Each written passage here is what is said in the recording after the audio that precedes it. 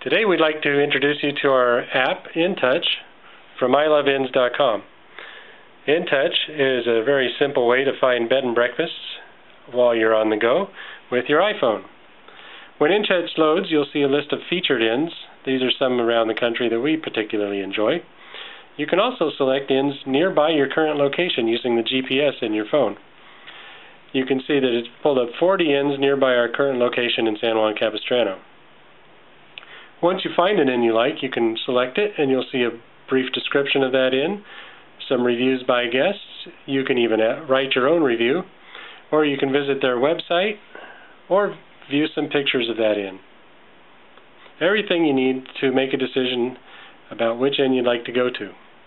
Once you've selected an inn and you want to make a reservation, you can simply call them on your phone.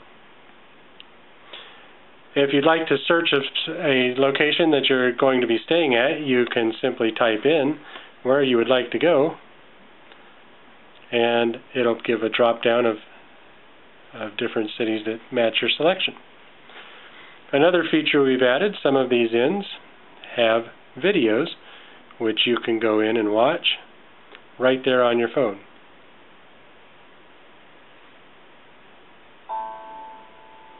The Right-In is absolutely beautiful. We've stayed here one time before, and we definitely plan on coming back again. The innkeepers, Bob and Barbara, are just wonderful.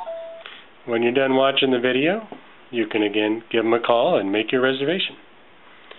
If you like that particular inn, you want to save it for later, you can bookmark it, and that will show up under the concierge button under bookmarked inns.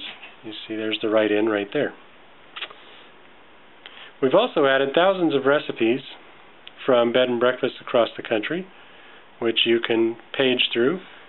Particular favorite of mine, almond cream stuffed French toast. The recipes include ingredients and directions, and these are all directly from the bed and breakfast that you see here on InnTouch.